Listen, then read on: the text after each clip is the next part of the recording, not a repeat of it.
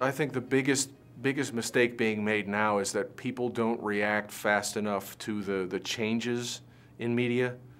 People aren't following the eyeballs fast enough. There's so much change that's happened in the past 5 years, let alone the past 20 years. Too many layers, too many, I think, directions they want to take a message for, or two. It's maybe not staying on message or on point. Not understanding the target market, or presuming that they know more about the target market and they don't have to do the research in order to understand them. And the eyeballs are moving. A lot of clients hire ad agencies because of their name, because of their, oh, they've been the longest around in the business, but they don't realize that an ad agency is typically 4 people that work on your account.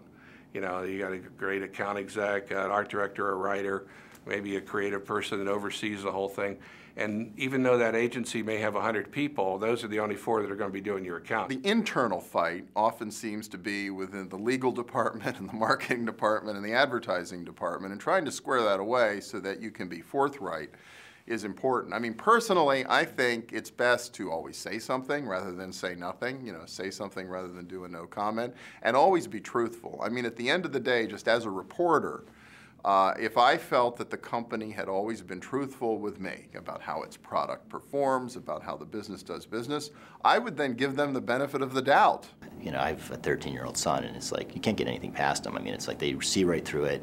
They know when something's hokey. They know when something's, like, not authentic, when it's not, like, really cool, or if it's just pretending to be cool. So it's like, I think it's really knowing the market and knowing what's really out there and just really paying attention.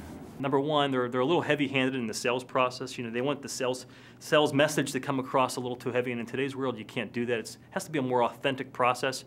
And secondly, perhaps I've seen businesses not give the customer enough credit for having an intuitive process of their own to figure things out.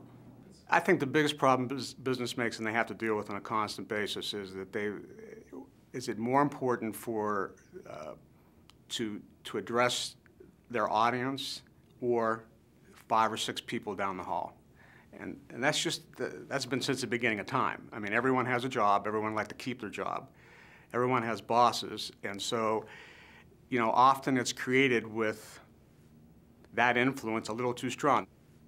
On occasion, you see clients not do well or even fail.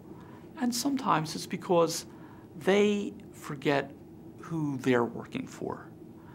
Sometimes you work for a client who their attention is more for who's down the hall, or for an impoverished reason.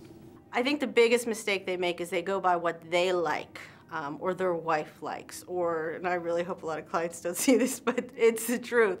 It's my son or what my daughter likes, or they react and they don't think about the target audience. They think they know based on their own reaction, and they really have to let the professionals do the job and, you know, present to them. And we call on an awful lot of the big pharmaceutical companies. They're just a little afraid to experiment with some of the new channels. I think the clients themselves sometimes aren't willing to take the chance.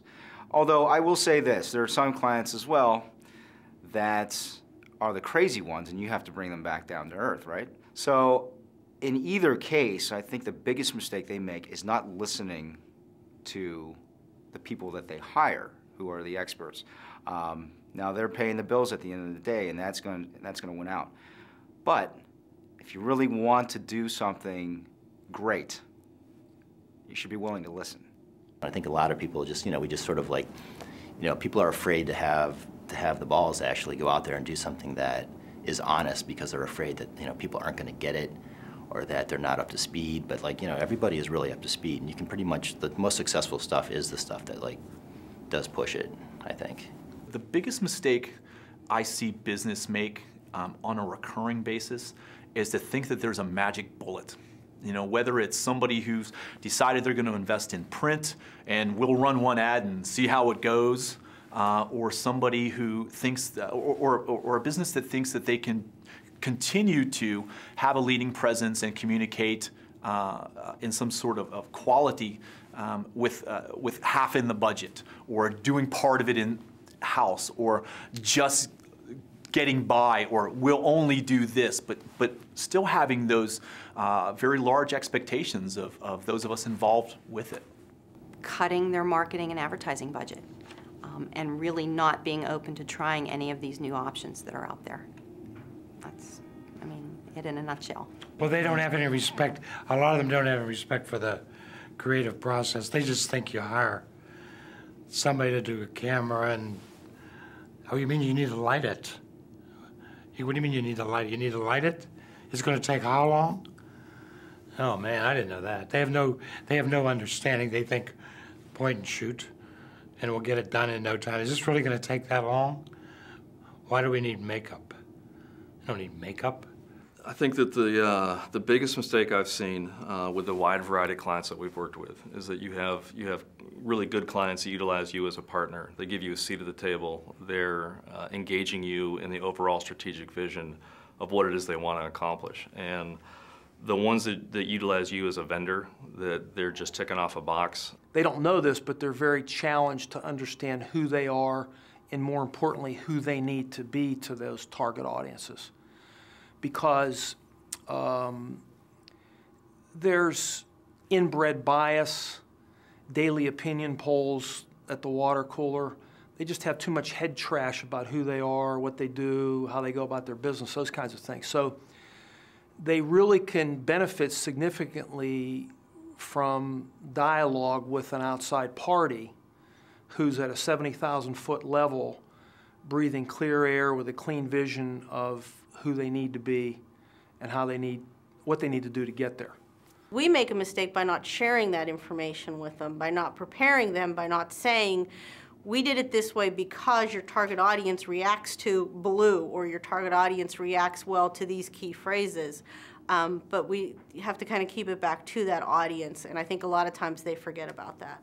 So I think that people believe that they've got more answers than they do. And what I see is people hiring people to do jobs and not letting them do them. And I don't see people standing up for that, standing up to saying, look, I know this is right. I believe in this. And you know, there you have it. Sure, that they know how to do PR. It's simple. And they know how to do creative. They get it. Because they have a cousin that used to do it. You know, right?